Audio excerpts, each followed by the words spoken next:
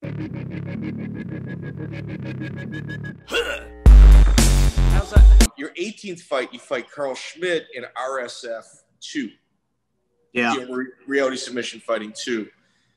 Were you a big ticket seller locally? I wouldn't say I was huge, but I was decent. I would easily get 100 people to come watch me. That I would sell. I'd sell 100 or maybe even 10 or 20 more, whatever. But I think a lot of people knew me too, and even people that I wasn't selling to came because those shows were packed. What Randy had, I want to say, had 1,000 people, maybe more at those shows. I even say more than that. I never missed one of his shows. I made the drive every time. I'll tell you too. The thing is, that's a murderer's row, man. That really is, because Clemente, he's a guy who has, a ton of fights and made the UFC and a pro all the way. I love Rich Clemente.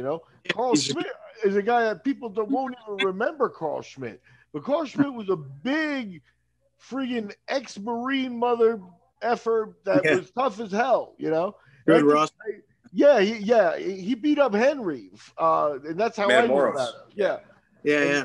That's how I knew about him. So, man, that's nobody except for nerds like me and Mike give you credit for fighting Carl Schmidt. But man, that's crazy. That's a murderer's row of guys.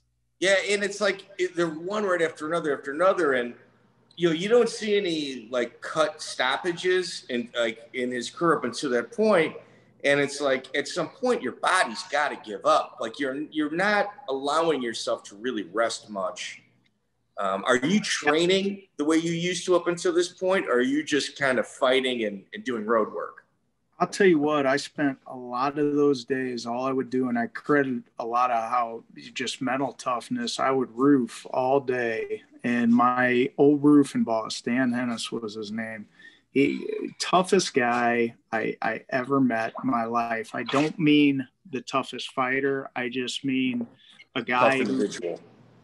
Just could, no amount of pain was going to stop him. No, I'm tired, none of that. He was just hardcore.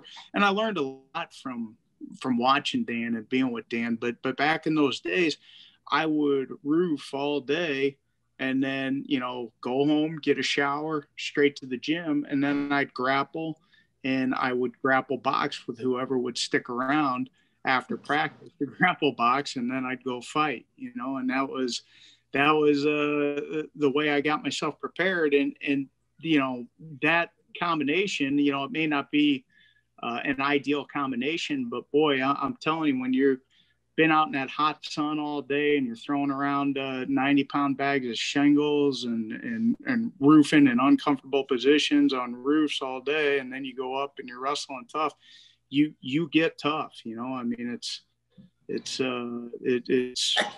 was a hell of a program.